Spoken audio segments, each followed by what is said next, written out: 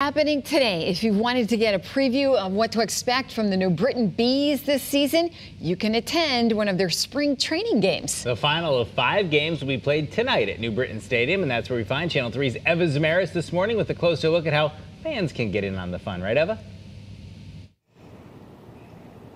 Well, good morning to you both. How cool is this? We're inside the stadium this morning getting a preview of tonight's game. To tell us a little bit more about tonight's game, we're joined now live by the general manager of the New Britain Bees, Brad Smith. Good morning to you. Good morning, bright and early. Bright and early. Thank you so much for being with us. We appreciate it.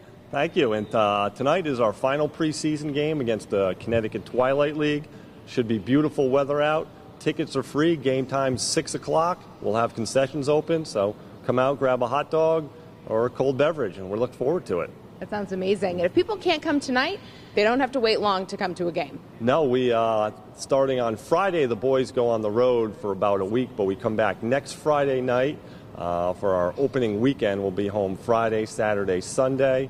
Friday night, we'll have Cirque du Soleil, early in the morning to say that. They'll be here performing, promoting their stop they're going to have in town here. That'll also be Star Wars night. We'll have all the characters from Star Wars out here. And it'll also be our schedule poster giveaway. And then the Saturday night, May 4th, it'll be our big opening weekend fireworks show. And then we'll close up that homestand on Sunday with a family fun day where you get 4 tickets for $44, which includes your ticket, hot dog, drink. So it's a great meal. So lots of opportunities for fans to get in on the fun. Absolutely, and that's just our opening weekend. We're here for 70 nights throughout the summer. We got fireworks, other great promotions throughout the year. So we'd love everyone to come out to New Britain Stadium. Brad, thank you so much for being with us this morning. Brad's going to be back with us throughout the morning. We're going to be getting an inside look here at New Britain Stadium all morning long. So thank you so much for joining us. We will see you again in our next hour. And in our next half hour, we're going to actually be on the field. We'll be talking about that coming up.